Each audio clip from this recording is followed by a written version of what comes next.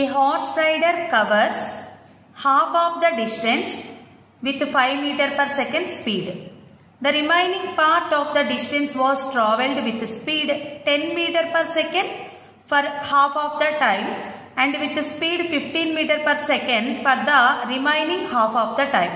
The mean speed of the rider averaged over the whole time of motion is x by 7 meter per second. The value of x is.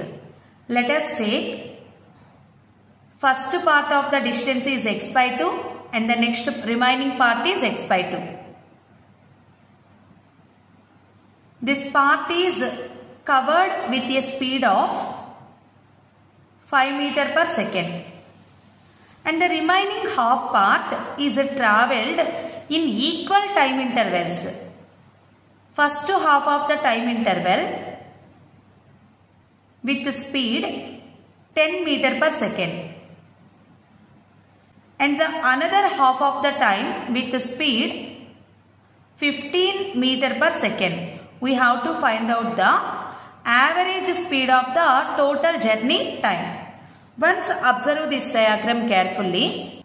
Here first part is travelled with speed 5 meter per second and the second part is travelled with two different speeds but the time is divided into two equal parts. When time is divided into two equal parts, the formula to find out the V average is equals to V1 plus V2 by 2. So for the second part, take this formula to find out the V average. 10 plus 15 by 2.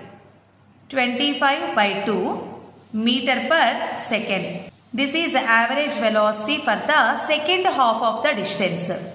First half of the distance is covered with speed 5 meter per second and the next half of the distance is covered with speed 25 by 2 meter per second. When the distance is divided into two equal parts, then the formula to find out the V average is equals to 2V1 V2 by V1 plus V2.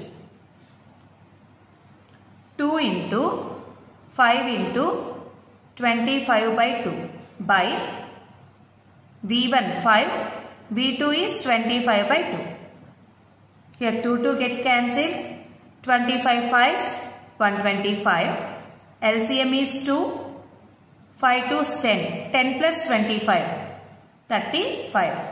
125 into 2 by 35. 5 7s, 5 25s. 50 by 7 meter per second. This is average speed for the complete journey.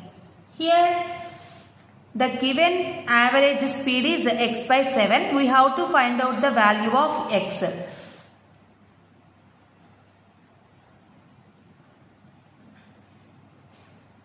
X is equals to 50. The value of x is 50.